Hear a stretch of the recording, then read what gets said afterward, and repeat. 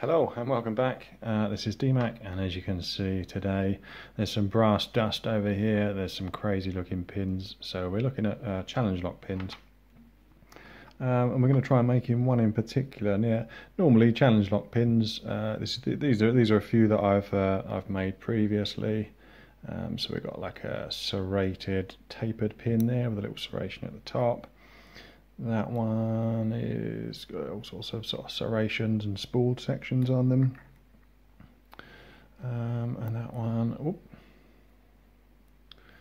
not sure what this one is. Let's have a little look. We've got a spooled section, and then this kind of, it's like a fanned out section there. It would cause all sorts of problems. But today I thought I'd try and do on video making one of these pins.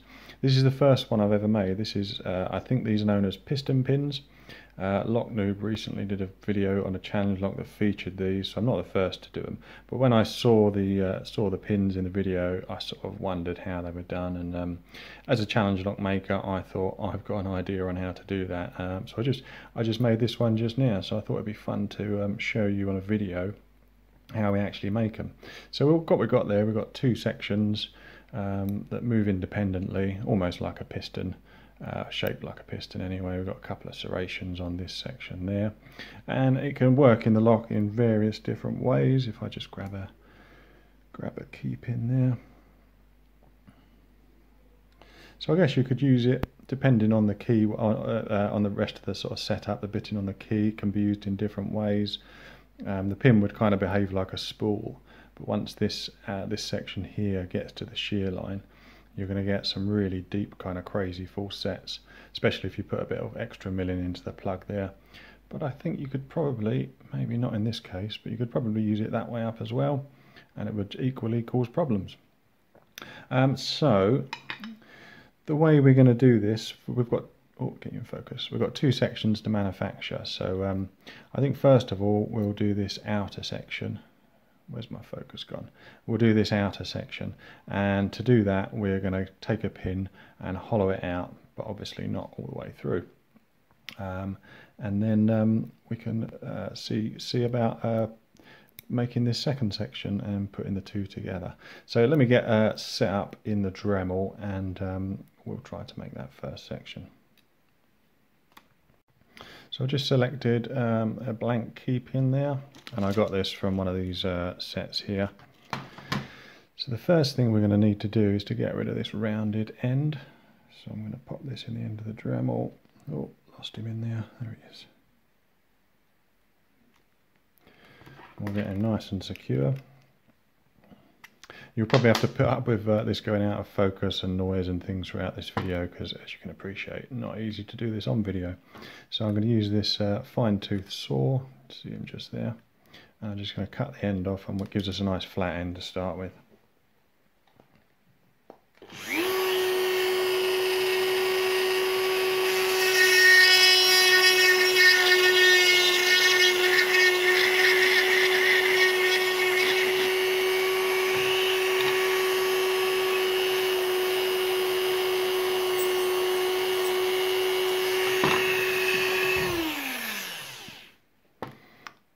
Getting focused. There we go. Got a nice flat end.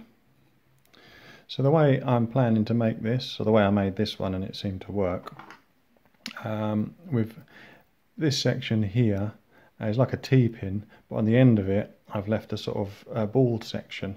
So it's essentially a ball joint. This is. So what we need to do is to make a channel, a recess in here to receive it. In there, sorry, in focus, a hole in there.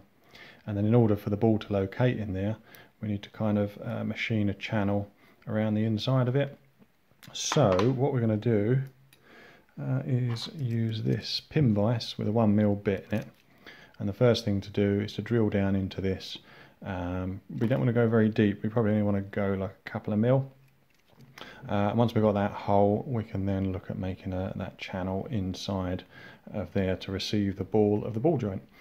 So these self-center. You spin the pin up in the Dremel there, and just push the pin vise towards it. And it should self-center, as long as we sort of don't, you sort of keep it at a nice straight angle, and try not to go too deep.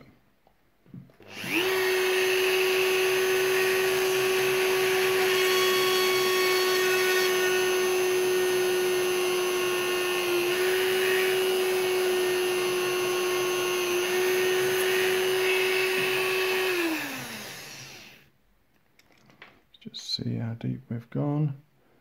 I think we can afford to go a little bit more.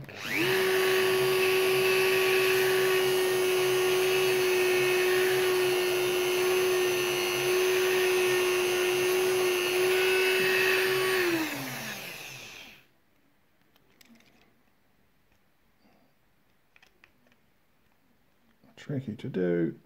There we go. I think that looks about right. So to make that channel, what I'm going to use is, this is an engraving bit which comes with a Dremel set.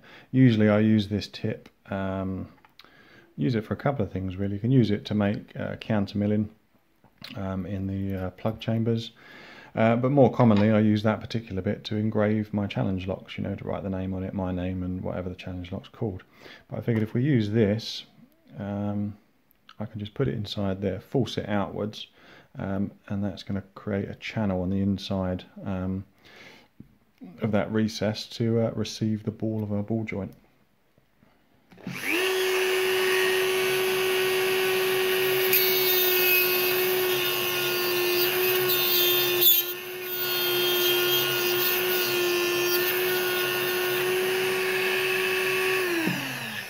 And we don't want to go too much because I think the walls of this are about 0.5 millimeter. Yes, there's a little channel in that. I'm going to do a little bit more.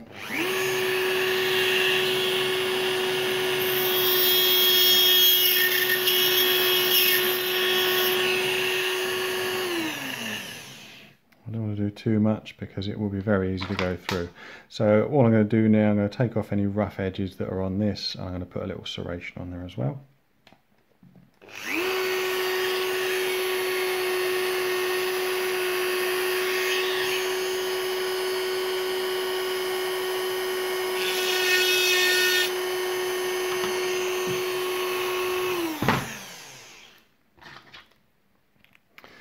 We've got to decide now how long that we want this section to be, whether it's too long at the moment. Yeah, we could probably chop a bit off of that. So if I turn him round, easy to lose your pins inside the collet.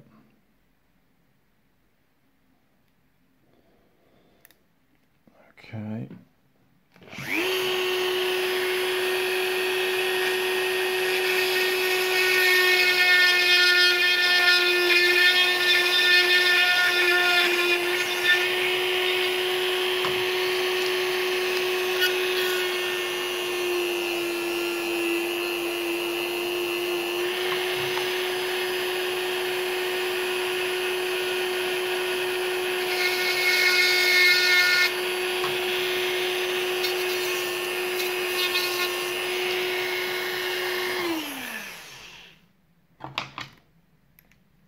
Okay, let's see what we've got now. Oh, knocking the camera a little bit. So there we go, we've got a couple of serrations on this one now. And we've got, if I can get him in, there we go, we've got our little hole there. And that's got a channel running around the inside of it that hopefully will receive the ball. So I'm going to pause the video there, and we'll select a pin in just a sec to make the next section. Alright, for this next bit I've selected a slightly longer key pin. Where's he gone? He's there. And what I'll do is fix him in the collet with that section on the outside. Yep, that should be fine. And we'll give them a good tighten down. So the idea with this part is we're going to make a T-pin out of this one. Now the bit that's inside the collet is going to stay at its original diameter, and all of this is going to be thinned right down. But ordinarily, if you make like a long T-pin for a pin-in-pin, you just put the file against it and that will get thinner and thinner and thinner, and then when you release it from the collet you'll have a T-pin. But what we want to do is for that ball joint is to create a round section on the end. So I think this is going to take quite a while to do, so I'll probably speed up this part of the video. because I don't want to take too much off, and I'll probably have to keep testing that against the section that we first made. So let's speed this section up.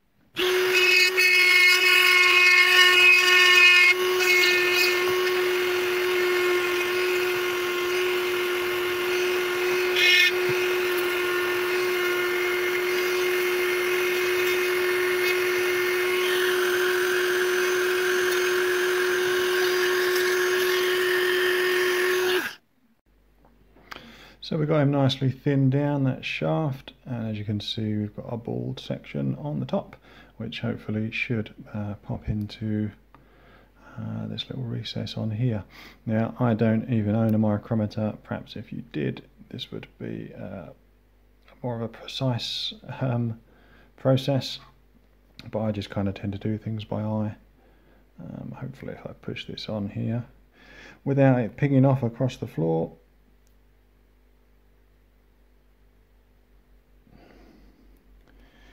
takes a bit of force.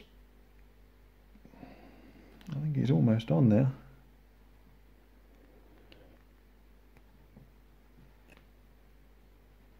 Oh, there we go. Nice little snap. And there we go. He is on. Fantastic. So let's just take this out and we'll see what we've got. There we go. So we could just use this key pin like this, driver pin like this.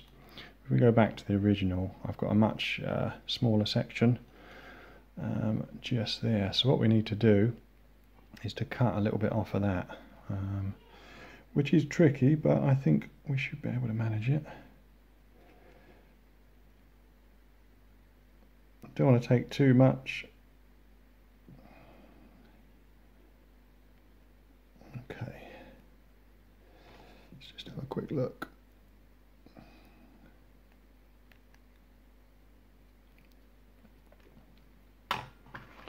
So I think if I cut that almost flush with a collet, we should be just about right.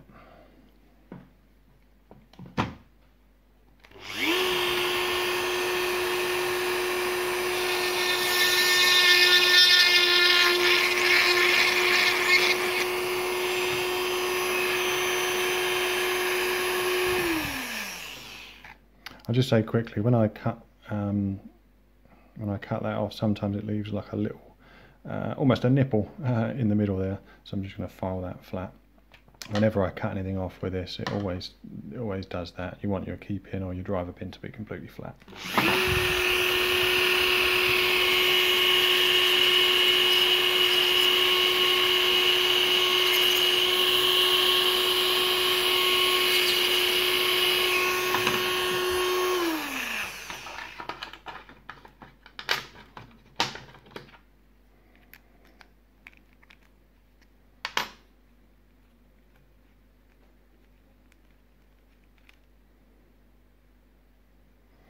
I think that looks about right. I just want to get rid of, there's a slight burr just on that outer edge.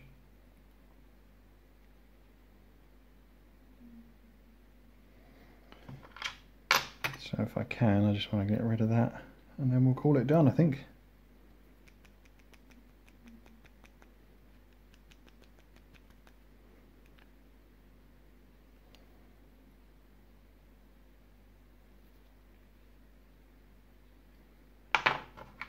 It's tricky to do that at the best of times, but when you've got a camera and a light right in front of you, it is even harder. But there's just a slight burr there.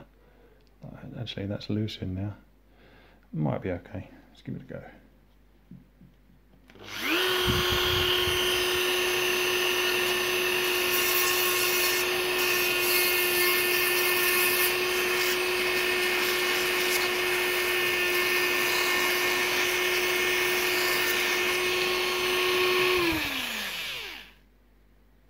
I think that just got him.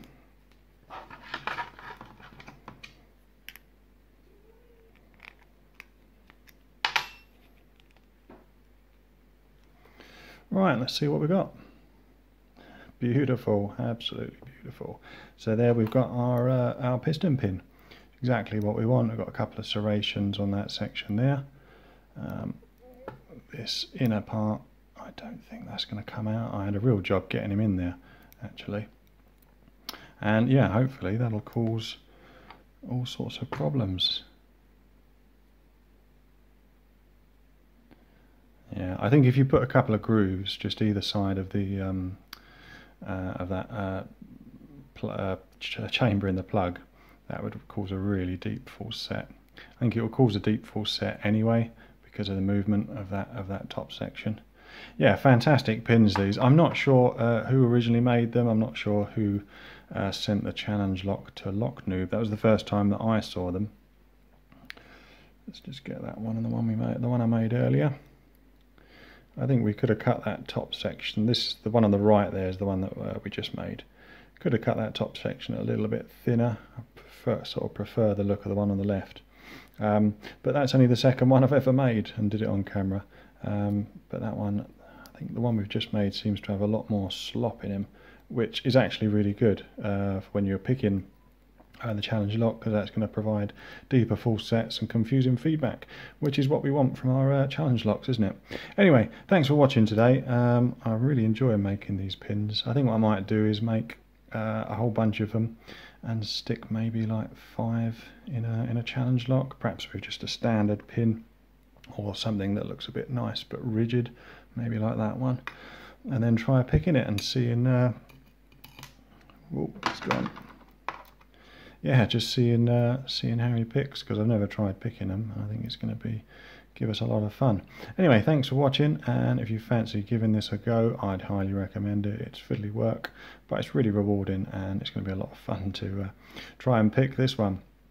Anyway, thanks for watching. Stay safe. Bye for now.